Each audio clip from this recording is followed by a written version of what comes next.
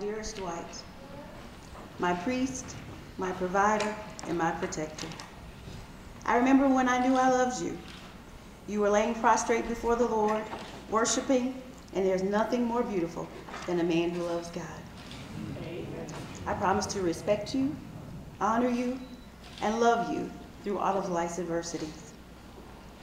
I promise to rejoice with you when the Pittsburgh Steelers win and comfort you when they lose.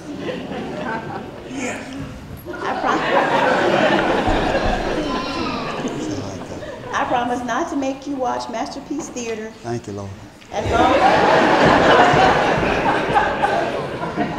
As long as I don't have to watch Sanford and Son. You make me laugh hysterically when no one else thinks your jokes are funny. And I love you just as you are. And just as much, I like you.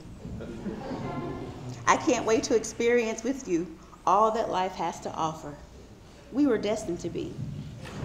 And remember, God promised, if he be for us, then who can be against us? I love you.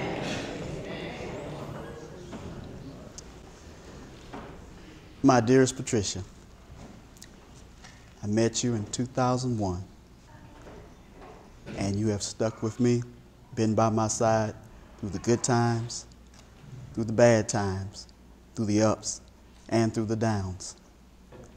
You stuck with me even when my enemies attacked you, and I love you for that. You've been there for me through thick and through the thin, and I love you for that. In 2001, God told me to go back to my home church.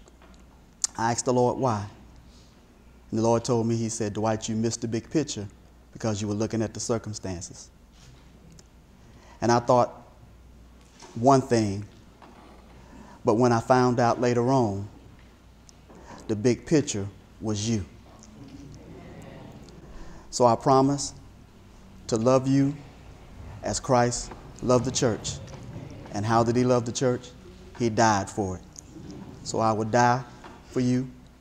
I will live for you, be here for you each and every day of your life. I love you.